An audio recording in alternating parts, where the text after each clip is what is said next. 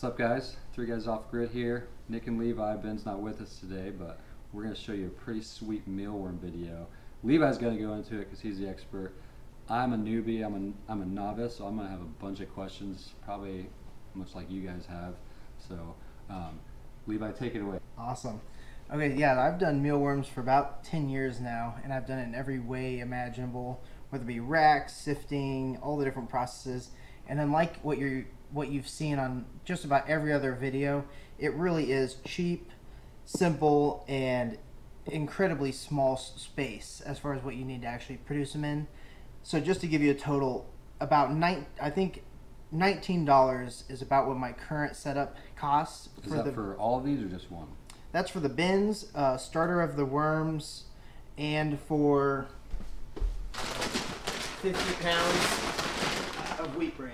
It's $8, and this lasts about 6 years. You showed me that bag, and I was thinking, I called them, I was like, should I go to the store and get some wheat bran? I'm thinking those little bags, and they're probably about almost $8. Yeah. $7 for the organic stuff, and yeah, people use like organic rolled oats and stuff, and they're hard. That's hard to scoop them out. Wheat bran's the easiest thing. It's made for horse feed, and it's just a massive bag.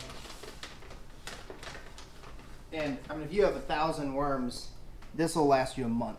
2 cups? Well, yeah, roughly. I mean, these guys have been in here for several months, and so yeah, we've got 3 different mealworm bins here, and I've got probably 12 at home.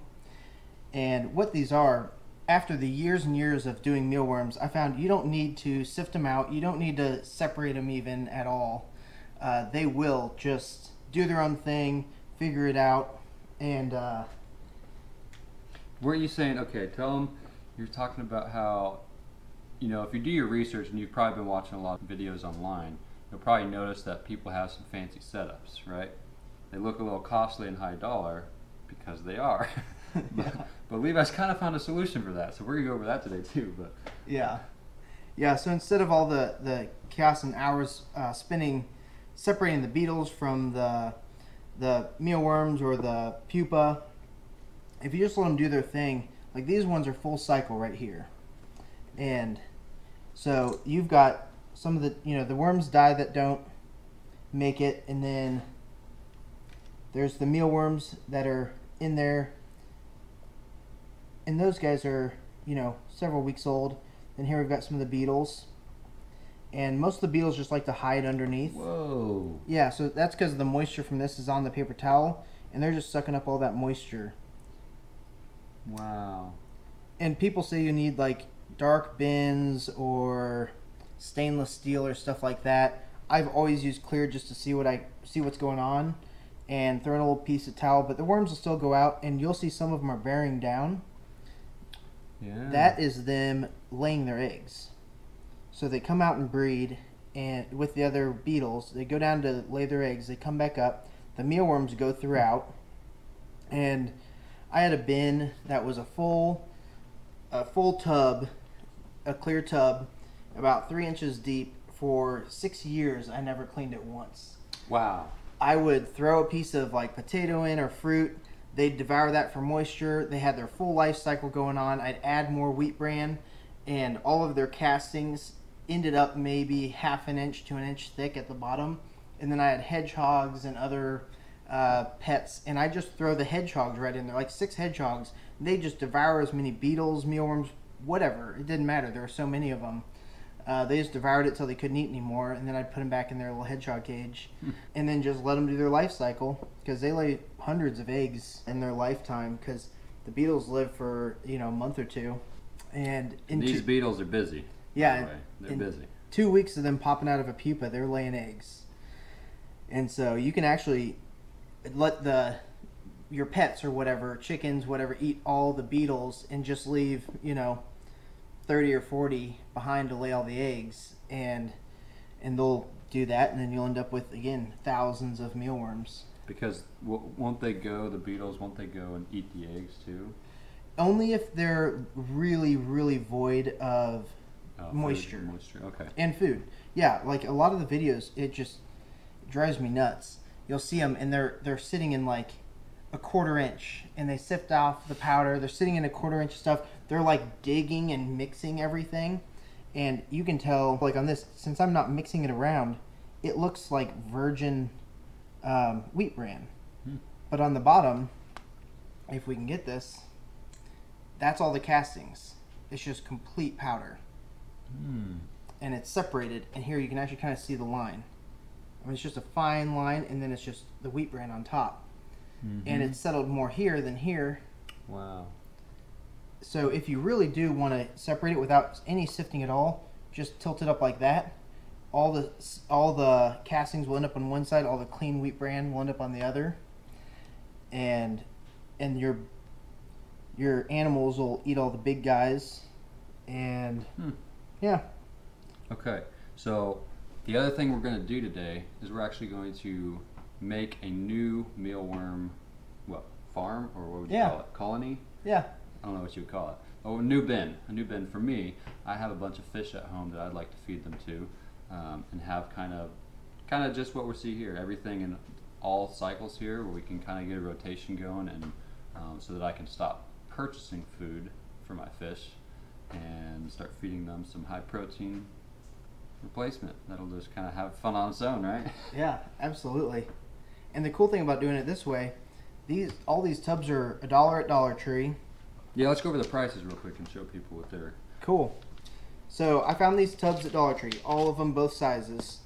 And I did actually find a little rack that just happened to be the right width this way. And then their smaller ones are the same width. And so I do just set them on a rack. But you just have I just cut a hole with a pocket knife. So $1 for the tub. Couple scoops of wheat bran out of the $8 massive mega bag. If you wanted to, you could buy just 100 mealworms at a pet store. And then once they turn to beetles, they'll lay hundreds of eggs.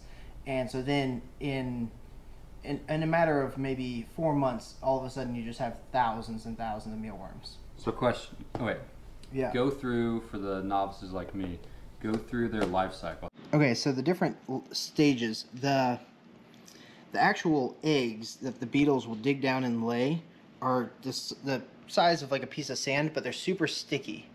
And so what they'll do, they'll actually stick to all the dust and even the castings, which is a good reason to leave the castings there, because the eggs will they'll cover themselves in it just naturally, and that protects them actually from the other beetles and everything from eating them, because they're covered in the castings. And that's just nature doing its thing. So another reason not to separate. So you've got the eggs, they come out and they're tiny little mealworms. And let's see if we can find any little guys. And so they'll come out and they'll be a little tiny mealworm. And then when the mealworms then get bigger, they'll be about that size. And then after that, they'll turn into little pupa. And these guys can't do anything but wiggle. And then after that, you get the little beetle. And then they just go around laying eggs. There's all the stages right there. Yep. So one of the experiments I did on them most recently, I was curious about, I got superworms. And so the superworms are just absolutely like gigantic. It's a totally different species. They do not cross breed or anything like that. Even though they look the same, basically have the same care, the biggest difference is you have to separate them completely to force them to go into a pupa from a larva. If you don't do that, they just stay as a superworm until they die. And so that's the benefits of mealworms then.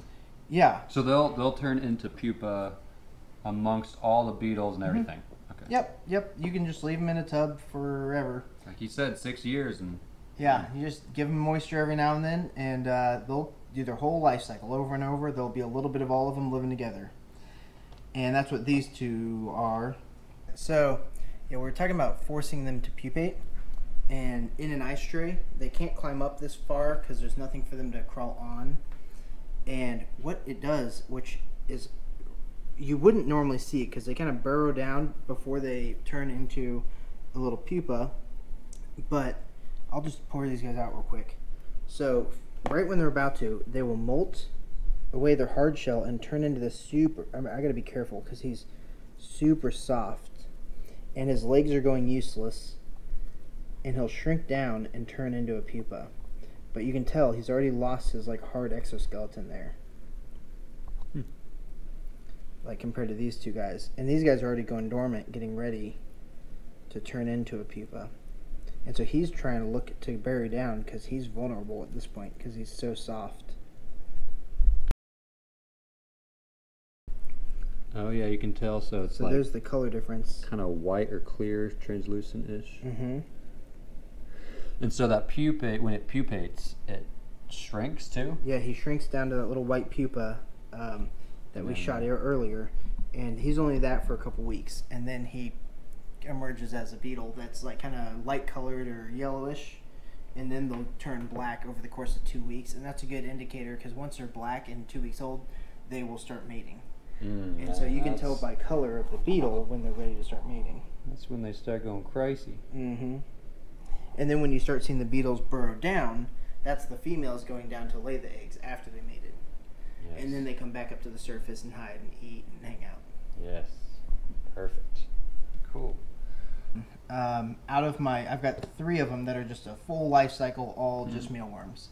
I started pulling out like the biggest ones I could find and just tossing them in a bin and letting them do their full cycle. And so sure enough, not only are the beetles bigger, they're a little bit more active and ferocious, but then it creates a bigger mealworm that are also a little bit more active and a little bit more confident, which I thought was fascinating. But again, you're still waiting, they said it like 8 to 10 weeks is the average, but they really hit, from my experience, in about 3 to 4 weeks of feeding them good wheat bran that is easily digestible, not oats or the other, grains that people will give them. It's kind of like gut loading a duck. They just go through and eat as much as they can. They get full size within about 3 to 4 weeks. And so I took an ice tray because they can't really climb up out of anything. And I just popped them in there, and the biggest ones that I'd find, I just put in an ice tray, and then I left the ice tray down in the bin like that. And so when they don't have any food or anywhere to go or no one else, they actually did turn into a pupa. And so then those, when they were pupas, I put them into this one by themselves, and I had some really weird results. Yeah. So these are our normal size mealworms, and you can see the size of the beetles here. Normal size beetles there. I'm gonna take this lid off here, and the size of the mealworms, about like that. And so we'll compare that to the large ones. They're about double, especially in girth, and the beetles are about 50% bigger. Well, then when I pulled out the biggest of the big mealworms, forced them with an ice tray, then the beetles are just massive. In fact, they're so funny. They sit on their back most of the time. Like, they'll grab on usually, but it's like they're so big they're not even used to, they don't even know what to do. But, yeah, compared to like... Compared to a normal beetle. Yeah, let me find just a normal beetle. I mean, it's not even close. You couldn't even tell they're the same. Like 3 times bigger. Yeah, and slow and everything. And so... It's the same species, just selective breeding right I there. selectively pulled out the biggest ones. I forced them in 4 weeks instead of 8 weeks to pupate. They come out as a beetle, and they're all, this guy's even bigger. And, they're just huge. And so they eat slower, they kind of walk around slower, everything about them slower, and they constantly get stuck on their back, which is hilarious. But I'm curious to see what ends up happening out of this, because I did have, when I did it on a smaller batch, I had some mealworms in here that were really big, and I thought I threw like a superworm in. I pulled it out, and I thought it was a superworm, and then I went to go put it in my superworm bed, and I was looking at them, but superworms, have totally different coloring. Black stripes. Yeah, the really black stripes. Like, he's crawling backwards right here. Yeah, but it was different coloring, but almost as big. And that's when it dawned on me. I'm like, that isn't a superworm. It's just selectively bred and had bigger and bigger. Giant mealworms. Yeah, giant mealworms. And so I threw him back in an ice tray and popped him in here, and he turned into a beetle. What are these little? So that is moisture. So if you put too much moisture, it'll go into this and it'll clump up, and they suck all the moisture out, and it kind of leaves it glued together. All it is wheat bran. So that is actually just like your little Nutri-Grain bars, kind of, right? Yeah, totally. Instead of glued together with honey, it's glued together with mealworm spit. Nutritious. Yeah, and if you left too much moisture in, it will mold. But I just dry it out and then throw it in my vermicomposting bin, just like I do all these scraps, vermicomposting bin. And then eventually, like once I pull out all the mealworms or whatever, if a bin is getting kind of nasty or whatever, after a couple years, I'll get out all the mealworms that I can with like a little cat litter box scoop and put them aside in a new bin, and then just take everything and dump it in a vermicompost. So that's what you do with all the castings and old wheat bran? Yep, because all that's going to end up compost anyways. But then the worms finish off the wheat bran. They finish off all the dead. I mean, you can't even see the. People always talk about how when they molt, you get the little skin, exoskeleton kind of. And if you leave it be and stop mixing it, like everyone shows people doing, they'll actually work that to the bottom. Interesting. Or even break it up, because I can't even. It's hard to even find it. So the other part of this too, tell us about the castings, how nutritious they are, what people do with them. Yeah. So the castings off of a mealworm are very different than like a plant-based compost or a manure-based compost or even vermicompost. Vermicompost is going to be really dense and really wet, but cold. So you can put it straight on plants. A manure compost heats up, and there's I think 16 different bacterias that are gonna thrive. And if it's really hot, there's like Missouri Organics uses like 2 or 3 that they specialize in, but it's super hot, kills everything else. The cool thing about mealworms is the castings are cold from the get-go. You can put it directly on the root system of a plant. You can mix it in with a fluffy soil, and it's completely dry, so you get to choose the moisture content of your soil by adding, it's easier to add in dry and then water than it is to add in a wet or hot compost or worm castings and then have to dry it out with something. Right. And so it's a great fertilizer. And then so why do you, so like explain why, if they're getting kind of messy, why you would put all that into a vermicompost bin. Would the worms composting that turn it into like a super compost? Just a thought. Yeah, that's a good question, and I've played around with that. Like a combination of mealworm castings, yeah, and red wiggler casting or whatever. I have sifted out like just the absolute mealworm castings from the wheat bran and put it in different sides of a worm bin, and they typically leave that alone. I mean, their moving around is going to mix it in with the rest of the worm castings. But the reason I do that is the red wigglers will go in and finish off all the leftover wheat bran, because I don't necessarily want just rotting wheat bran right at the root system of a small plant that you potted or something like that. If you're throwing it in your garden, doesn't matter. Or in a large established plant, yeah, you can just chuck it in there, and natural worms will come up and eat it or whatever. Yeah. Yeah, but that's cool. I've got so much compost with all of our other composting things. We just chuck it in and use it all together. That might be a future video where we mix the wheat bran and the castings together with a wiggler farm. Yeah. A vermicompost farm. And these grow indoors. Like, you can tell there's no odor. Yeah, there really is no odor. That was my concern for actually not wanting to place one of these in my house and start a bin, was because reptile bins and stuff, sometimes they get stinky. I mean, I don't smell a thing. I don't even smell the wheat bran. So, and my nose works, I'm pretty sure. Yeah. And yeah, you can look back to our other video about vermicomposting. People have the same concerns about like worm bins inside their kitchen. If you do it right and just weekly checking on it and altering a little bit, like putting in drier stuff or wetter stuff, keep the moisture content. I don't even put holes in the bottom. I don't put holes in the side. just once you get the hang of it, it's so easy. Yeah. You don't have to do all the cleaning and sifting and sorting and all that stuff. And then these guys, a lot of people will wear like an N95 mask, which I do recommend because an odd thing that happens, about 50% of people that work with mealworms a lot will become allergic to them. And I do wear them if I'm like dumping stuff or changing like a big bin or just working in it a lot. Like I was saying, I was picking out little ones and doing scientific, I don't know, experiments. I'll put on N95 for that. And you'll start smelling it when you start mixing them and doing stuff that you're going to see like in other how-to videos. Absolutely wear a mask in that scenario. But if you're not mixing it, that's why you're not smelling it. Yeah. Nothing is super wet. And this is like a fresh orange. And it's dry to the touch. They've sucked it all off the surface.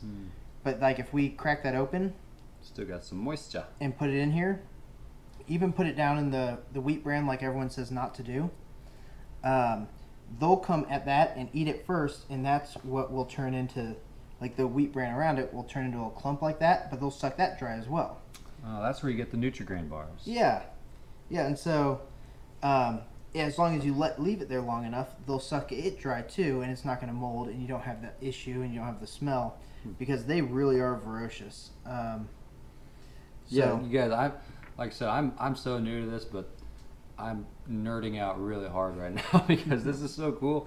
I'm just seeing all the stages and seeing how easy it is and how cheap it is to do this. And when sometimes you go online, you watch all these videos and you get kind of blown back by trying to set up everything and get costs together, and then it might discourage you. Well, doing it this way, it's cheap, easy, effective. You don't even have to change anything. Why wouldn't you do it? You know, if you have reptiles or fish or something at home, why wouldn't you do it this way? You know? Yeah, and 50 pounds for $8 on that, $1 per little box. You only need it a couple inches above the wheat bran, because they, in any form, they can't jump, fly, climb up a plastic tub. And then $5 at any basic pet store will get you 100 live mealworms, and then they just reproduce like crazy once they hit the beetle stage.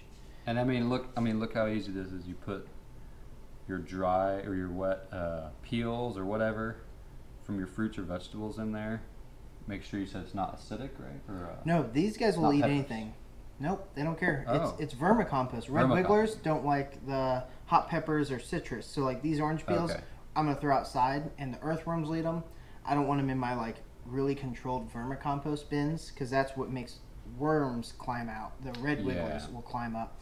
But these guys will eat. They'll eat a cheeseburger. They'll eat a carrot. They don't care. So whether you eat healthy or unhealthy, you can put your stuff in there, and they'll take care of it. And apparently, Levi, tell them the most mysterious thing that we've ever heard about these guys. Yeah. So they just found out recently that what you can do, and I've played with this. Actually, we can kind of.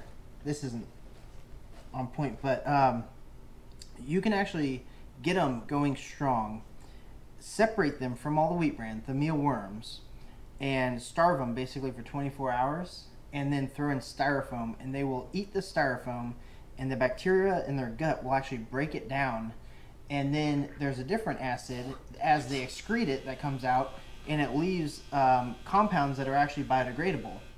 And so that's another reason why I throw them in with the vermicompost, because then the red wigglers break that down even more, and there's not even a trace of petroleum or anything in the soil. And we've just got a large grant for soil testing and a spectrometer, and so we'll be playing with that in future videos as well, because the red wigglers break down like over 90% of antibiotics that are in there.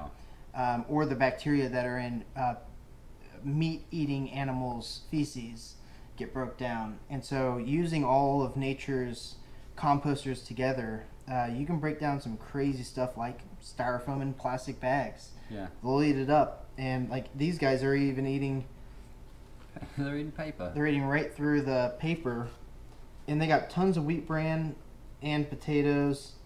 I don't even know why they're doing it. Just for fun, probably. And see, I'm not saying we shouldn't do it, but we spend millions, billions of dollars on solutions and technologies to rid our environment of these things that we also participate in.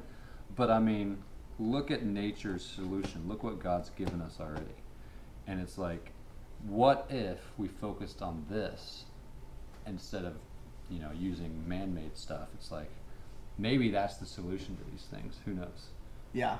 I was looking up, I think I just Googled mealworm life cycle, and it popped up, and the first thing on Google was the answer, but the website was Orkin, the pest control company, and they were trying to sell pest control things, and they said that mealworms are highly invasive, and they're uncontrollable because they fly from field to field.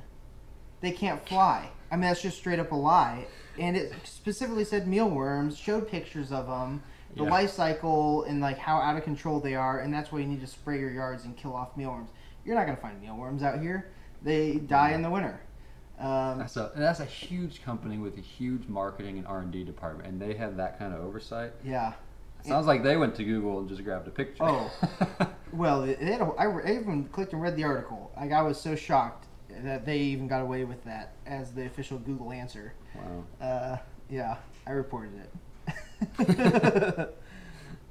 Well, but yeah, we'll have future videos to come about more selective breeding. We're gonna see how much bigger we can get these giant mealworms by just pulling out the largest of the batch and forcing them into pupate stage and then hatching them out into beetles and then babies. And I mean, we might be able to get them to superworm size. Yeah, my goal is to get That'd mealworms cool. as big as superworms that you don't have to separate to get them to pupate.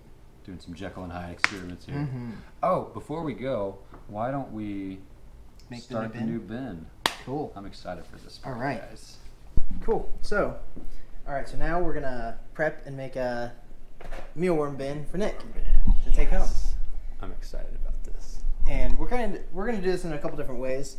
For you guys, basically all you have to do is get this wheat bran, and any good feed store will have it, especially like out in the country. Like I think ours is like 20 minutes out in the country where they're gonna feed it to the horses, and that's where you get the $8 50-pound bag of wheat bran. I don't use rolled oats or anything like that because it's hard to sift through. They also have a hard time eating it. If you mix them, they're only going to eat the wheat bran. They don't touch the rolled oats unless they're starving. So, yeah, if you're making one at home, just get some wheat bran, and you can put it in any plastic container. It doesn't have to be black. It doesn't matter. They really don't care.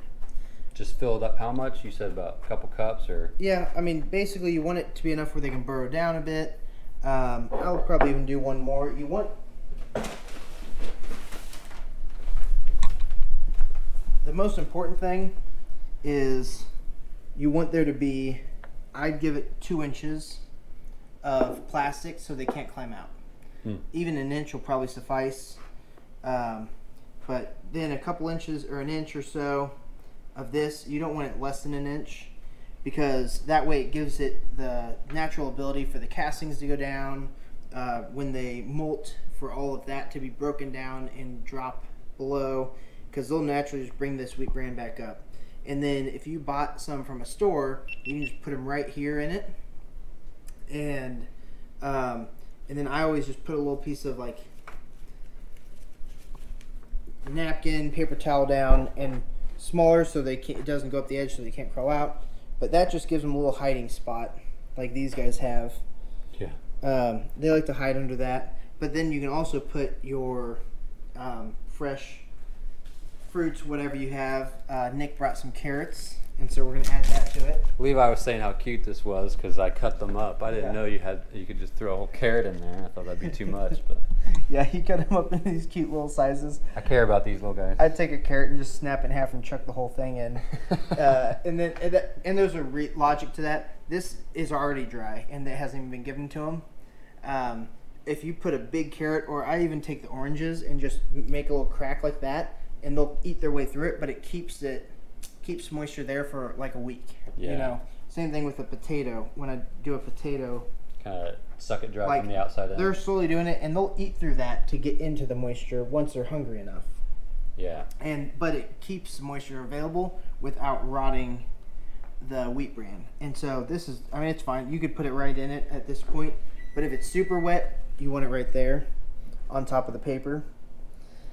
But for practical purposes, since we don't have any store-bought ones, I'm actually going to give them a start. So this has every stage of life in it. It has the beetles. So for Nick's bin, we're actually just going to start with the wheat bran, and then these two, this is the normal size ones with their full life cycle in here. There's eggs, there's beetles, there's larvae. This is the large ones that I've separated out that also have their full life cycle, eggs, beetles, and larvae. And so I'm just going to get Nick started with a little bit of all of it. And I'm just going to try to get the bottom, middle, top, everything. And add it in here. Yes. Now that I think about it, I'm going to take some of this wheat bran out so we have room. Give it back to these guys. This is just the virgin wheat bran. Guys, leave this up to Levi the professional. I'm glad I'm not doing it. Here's some beetles. So starting it off with beetles. Now they're going to be laying their eggs. Here's the mealworms in there. There's eggs already in here, and there's probably tiny, tiny little microscopic mealworms that we can't even see.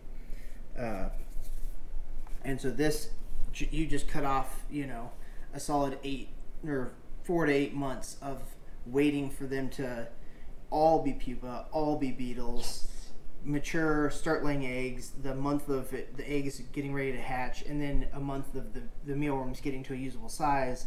By starting with a full life cycle already established, now you're immediately already going to have babies that are growing right now. Beetles are already laying eggs, because they're fully mature. And I've already got so many of these bins. We'll just do a bunch of it. Nice. Look at this, guys. I'm having. All right. Starting with a good selection there of. And then when you get beetles. And then once, this is quite a bit here because I just add them in.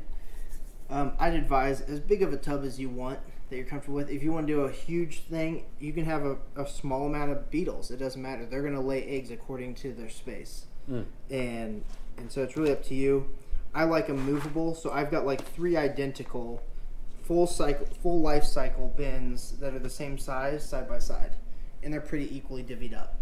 Full life cycle. Okay, cool. So instead of one big bin, I've got 3 shallow little ones. I can move them, stack them. I can put them under a bed, whatever I want to do. Perfect. Yeah, instead of having a big tub. That's awesome. Because they don't need to be tall. Look at that. Look how easy that was. That took 30 seconds and we're done. But for real, guys, if you're like me, you're probably just getting warmed up to all this. You probably have a lot of questions still. Honestly, as I'm going through this, I'm going to be having a lot more questions. So I'll be, looking at my own research, probably asking this guy because he's got all the answers here. He's been doing it for years. But seriously, ask us some questions that you have in the comments below. Give us a like, give us a subscribe, and check us out for future videos. We're not doing just mealworms. We're doing all sorts of stuff over at the greenhouse. We've got water collection stuff going on. Levi's working on a swimming pool right now. We've got tons of stuff going on, so make sure you follow us.